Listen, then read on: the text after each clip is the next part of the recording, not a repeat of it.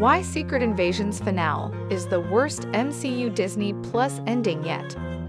The 37-minute finale of Marvel Studios' 9th Disney Plus series made some bold decisions, including turning Emilia Clarke into the most powerful being in the MCU. Super Skrull, no Supergirl. In the Secret Invasion finale, Clarke's Gaia is granted abilities hitherto undreamed of prior in the MCU. These come from the Harvest, the collection of various DNA samples of enhanced heroes and villains. The list of superpowered beings whose abilities now course through Gaia's veins are Captain Marvel, Thor, Hulk, Abomination, Drax, Mantis, and many more. Fighting an equally juiced-up villain, Gravik, Marvel Studios' new godlike hero, takes him down with a cosmic energy blast directly through the abdomen, leaving Gaia as the only Skrull with these next-level powers. She teams up with Olivia Colman's SOFIA at the end of the episode. But what's really next for Clarke in the MCU? This finale communicated that she can not only shapeshift but power shift into basically any of Marvel's most powerful characters. This is a big deal, so why doesn't it feel like it? Kingsley Ben-Adir did what he could with how his Secret Invasion character, Gravik, was written. A one-note villain whose motivation was a simple "you lied," while looking directly at Nick Fury.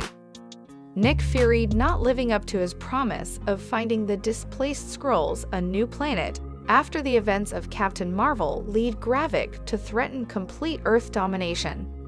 After trying to frame Russia for an attack on the US president and government officials, Gravik's master plan ends quickly with a CGI fight against Gaia, a character he previously killed before her Whiplash resurrection between episodes 3 and 4.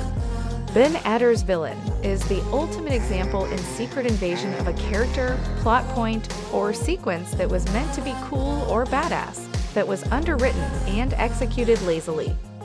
Introduced to present a temporary threat on Earth, just to die in the end. 6 episodes felt rushed for a massive Marvel story like Secret Invasion. It gets even worse when weekly viewers realize the final 3 episodes' average runtime was 38 minutes, 14 minutes less than the first 3 episodes' average. Sprinting to the finish line, Gaia, Gravik, and Fury's storylines were all quickly resolved to wrap up the series. Nick Fury, in particular, felt forced to set up the Marvels, releasing in theaters on November 10. After Fury's wife was introduced in Episode 2, Priscilla/Vera, played by Charlayne Woodard, quickly played a key role in the series.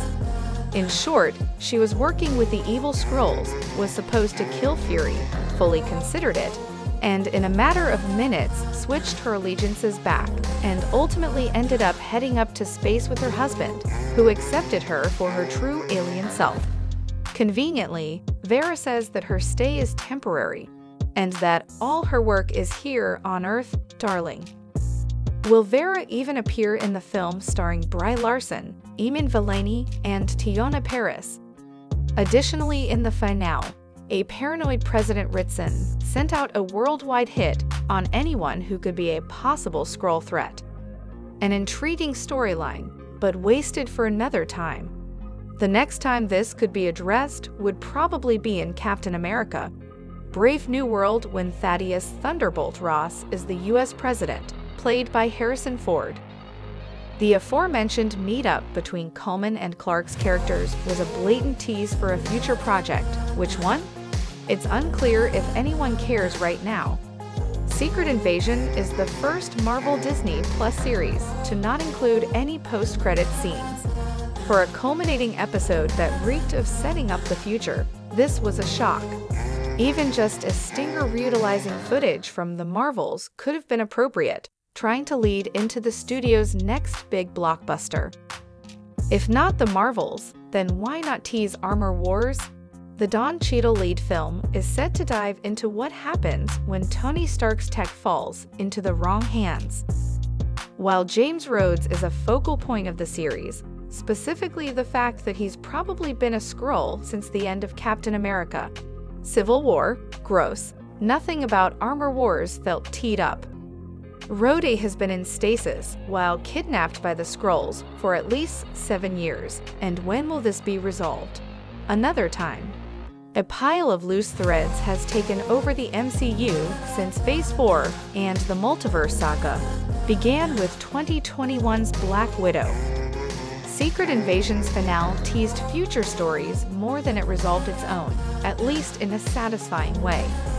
Disney Plus gets 2 more attempts to present crowd-pleasing MCU shows in 2023.